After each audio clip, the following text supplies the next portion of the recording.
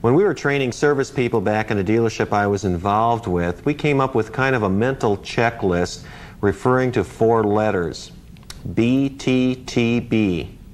When a serviceman would come to the job site, he would set his tools down, repeat those letters, and then start a systematic approach to servicing. The first letter, B, is check the bypass. On the 5600 valve, when the handle points straight back towards the pipes, the unit's in the service position. When it's rotated 90 degrees, you're in the bypass position. The difficult time comes is when you have a 3-hand valve bypass, where you have the 2 valves on the inlet and outlet valve and the interconnecting bypass valve. The first T that we come to is test the water. Test the raw water for hardness and iron content, and compensate for the iron that you have in the water. An example of this would be 20 grain water and 3 parts per million of iron. Each part per million of iron consider as 4 grains of hardness. So for this example, the 3 parts per million equals 12 grains of hardness plus the 20 grains of hardness from the original check.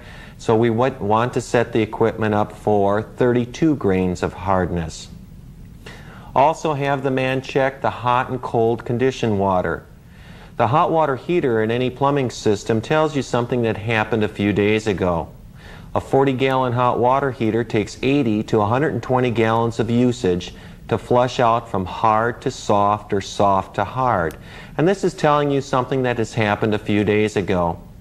Let's say you go to the job site, remove the cover off the timer, take a look, and the unit recycled last night. You check the cold water that comes directly out of the water conditioning unit. It's 0 soft. You check the hot water, and possibly it could be 15, 14 grains hard on that 20 grain hardness example I gave previously. The unit is going through the cycles, but for some reason it's not keeping up from cycle to cycle. Let's say you go there and just the opposite is happening. You take a look at the timer assembly, and the unit's going to regenerate tonight or possibly tomorrow night. Again, checking the cold water right out of the water conditioning unit, you may have hard water. Checking the hot water heater, again, it may not be total hard or total soft, but something in between. Again, an example of running short of capacity. The areas that I used to work running short of capacity primarily ran into toilets running. When you lift the back of the toilet tank off and look where the overflow is, if that level of water is right near the top or dribbling over into the overflow at, let's say, a pint a minute, that's like adding an additional 172 gallons in a 24-hour period. Whether it's a day clock or a meter type version, you never set the program up to compensate for that.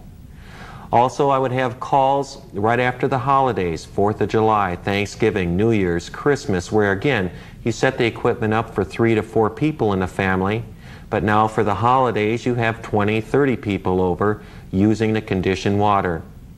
Additional people in the family could also mean small infants.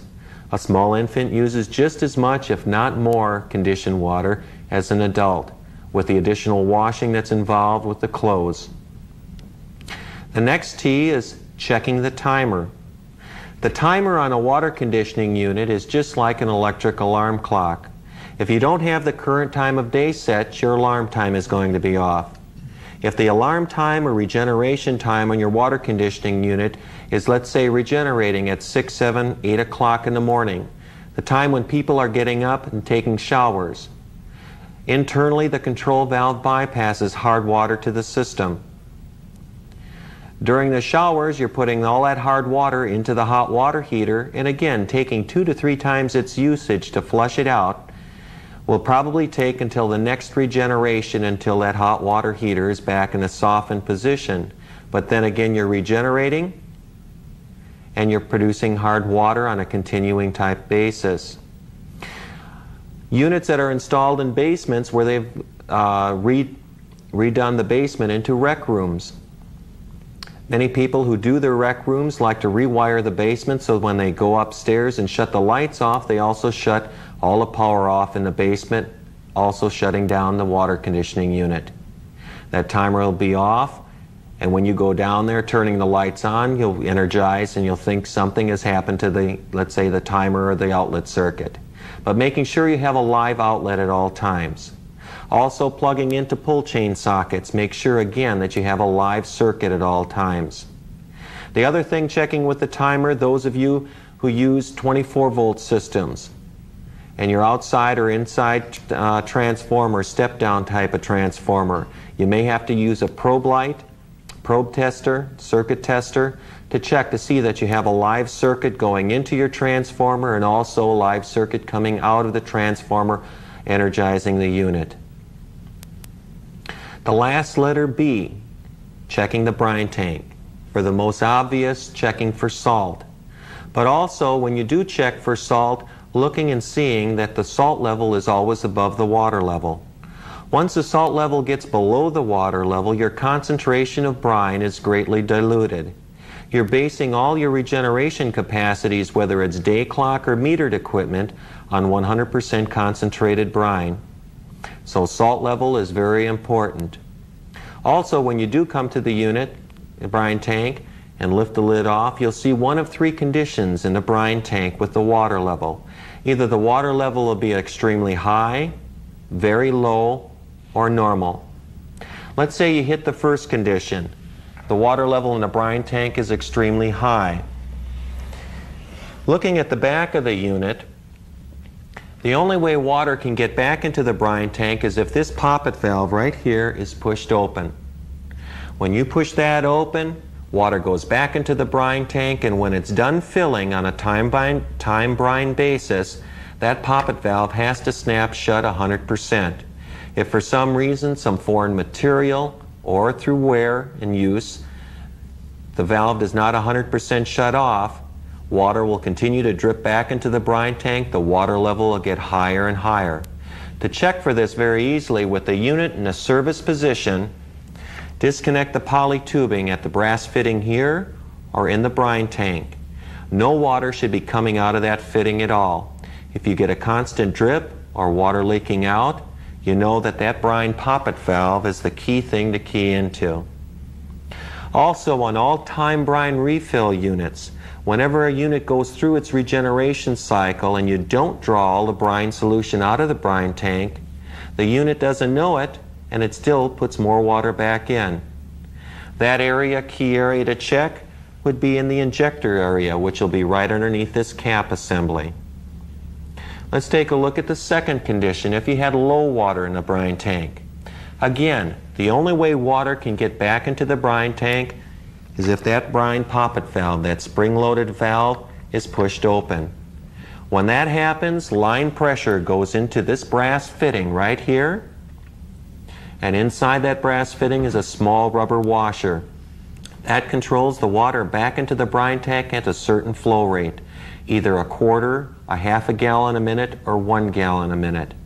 If for some reason that small rubber washer becomes partially plugged up with foreign material or whatever, it's not going to allow the water to go back at the correct flow rate. The timer times itself out, and your liquid level will be much lower than what you normally had set it for. The third condition is the most difficult one because you've checked the other items, the bypass, the additional people in the family. In this instance, I would tell the man now to take the cover off the unit and to start cycling the unit through. Cycle the unit into the backwash position.